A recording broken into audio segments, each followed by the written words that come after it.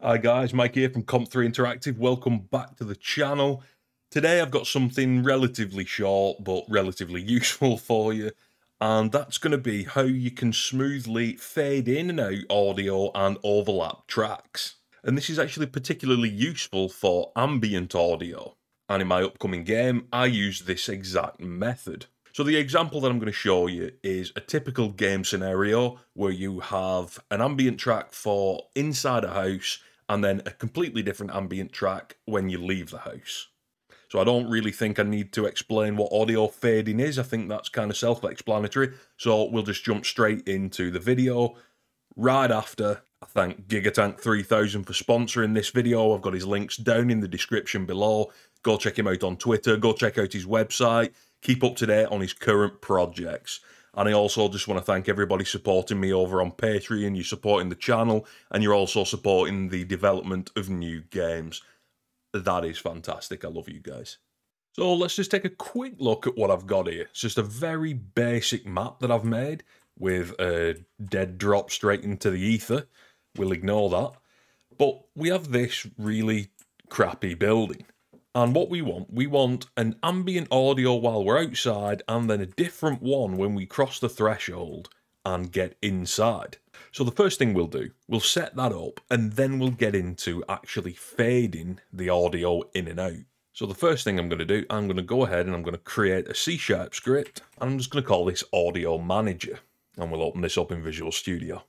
So because we actually want this to be accessible from elsewhere in the project, I'm just going to implement a really simple singleton pattern. So that'll be public static audio manager, call that instance, and then in our awake, if instance is equal to null, instance equals this. Simple. Next, we're going to want a method that takes in an audio clip to act as our new ambient audio. So that's going to be public void, because we're not returning anything, swap track, and we're going to need to pass in that audio clip as the new clip. So let's make this all automated. We're going to make two private audio source. I'm going to call these track 1 and track 2. And the reason we're going to do that is because later on, when we actually get round to doing our fading, we need two audio tracks to actually overlap that audio. So we'll see why we're using two just in a minute.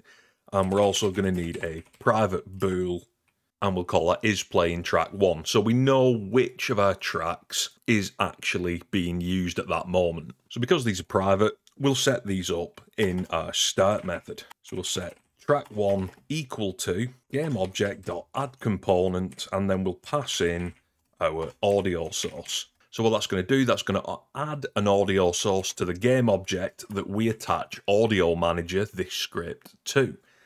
And then again, we can just do that for track 2. We're going to initialize is playing track 1 to true, because it makes logical sense to start with track 1.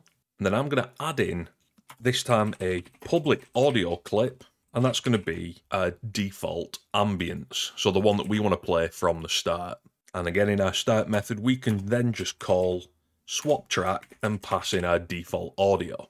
So now we'll get working on actually swapping the tracks out. So first of all, we need an if statement. So if is playing track 1 is equal to true, then we want to swap that out to track 2. So track 2 is going to equal, track 2's clip is going to equal our new clip, track 2 dot play, and we also want to stop track 1, so that'll be stop on track 1. Or else that means track 2's playing, so we want to do the exact opposite. We want to set track 1's clip to the new clip, play track 1, stop track 2, and then we'll just toggle is playing track 1 at the end. So if we set this up in Unity, we'll create an object, just call this our Audio Manager. We'll drag in our Audio Manager script, and then inside audio, I'm going to have my outdoor ambience as my default because my character starts outside of the building. Next, we're going to want a second script, and this will be what actually calls the toggle for swapping our audio clips in and out. So I'm just going to call this one Audio Swap. You can call this whatever you like. And I'm going to use the reserve method on trigger enter. I'm going to check whether or not a player has entered this trigger. So that'll be if other.compare tag is equal to player. And then I want to call audio manager dot instance dot swap track. And we're going to need to pass in the track that we want to start playing. So we'll make a public audio clip, call that new track, and we'll pass that into swap track. And what we can also do, we can create another method in here to actually take us back to our default ambience whenever we like. So that'll be a public void return to default, and then all we need to do is actually call swap track with our default ambience, and we can use that immediately. We can also add in a private void on trigger exit, and this time if a player exits this area, instead of calling swap track, we can call return to default. So let's jump back over into Unity. On our building that we have here, this is a modular building just made up of planes. It's not the best, but it's just for demonstration purposes. We'll add in a box collider. We'll set that to isTrigger, and then we'll go ahead and edit this. That's just terrible. That's miles away from it. I did not optimize that in the slightest. But what we actually want to do is confine our building inside of this trigger box. So whenever a player enters the building, we can actually call our audio swap method, and we'll change out the audio tracks. So let's just try and get this as near as possible. There we go. It doesn't need to be perfect because I have this gap around, which is just a very, very thick wall. And again, on this building object, I'm going to drag in audio swap, and I'm going to drag in indoor ambience. Put my player on the player tag, so this trigger will actually work. And now what should happen is I should be able to play this game, and when I cross this threshold into the building, the background audio is going to completely toggle. So let's see.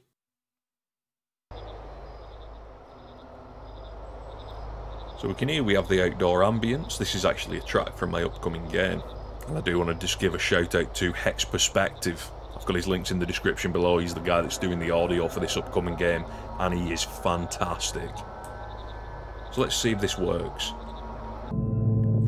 There we go. We can see we can enter and exit the building, and our audio changes whenever we go in. But it was very abrupt, and what we want to fade that audio in and out. So let's head back over to our audio manager script, and we'll start implementing that. So instead of just doing this directly inside of our swap track method, what we're going to do, we're going to create a private IE numerator. So we're going to use a core routine for fading these tracks, and we're going to call this fade track.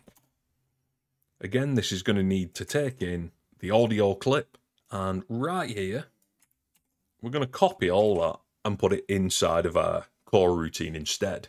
And now in between our play and our stop is where we actually want to loop around until we've hit max volume on one track and minimum value on another track. So let's just add a few local variables in here.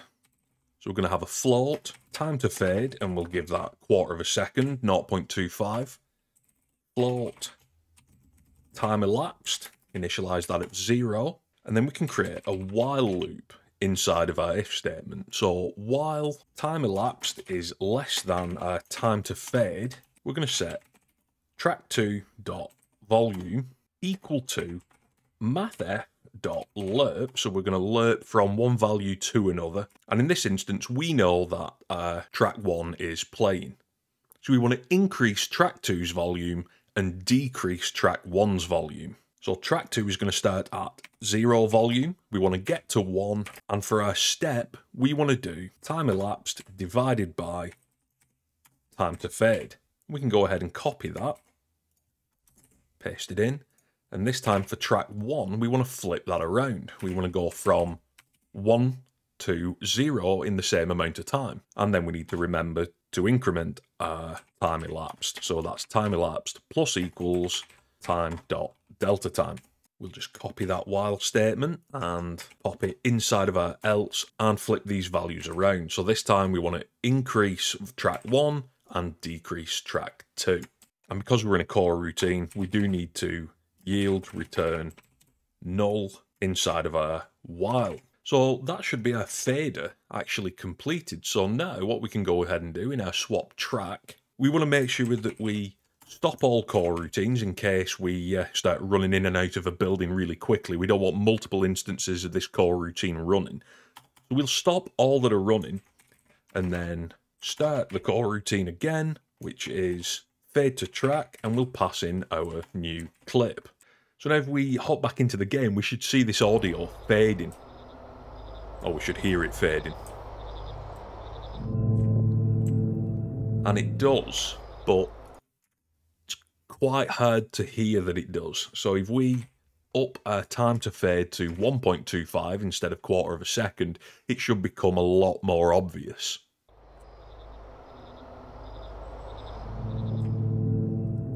And there you go, you can hear that the indoor ambience fades in, the outdoor ambience fades out, and if we go back across the threshold, i.e. we leave that trigger zone,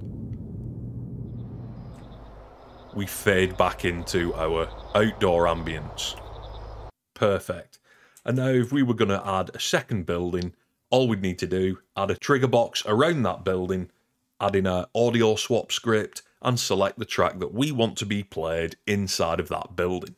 And there you have it. So it's not strictly a complicated process, but it really adds that extra level of depth to your audio in your games. So that's about all I've got for you for this video. I hope it was useful for you, and I'll see you again next week. Thanks for watching, guys. If you like the content, remember to subscribe to the channel for weekly Unity tutorials.